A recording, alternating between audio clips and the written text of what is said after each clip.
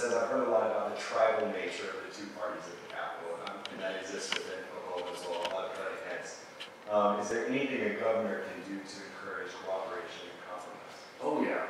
Yeah, and in all honesty, I don't know how much of this Governor Fallin is doing, but I can tell you what I would do. I would open the governor's home, invite members of both parties to come in a relaxed atmosphere and talk to each other.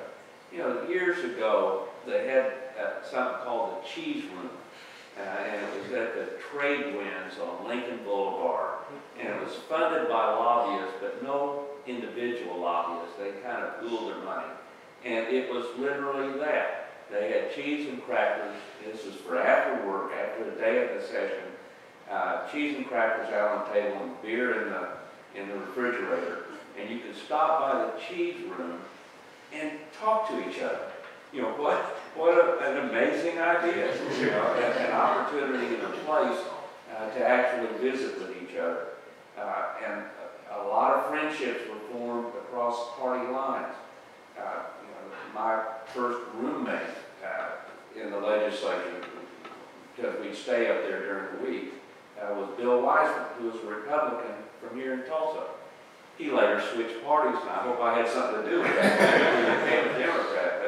But those kinds of friendships and associations are very important.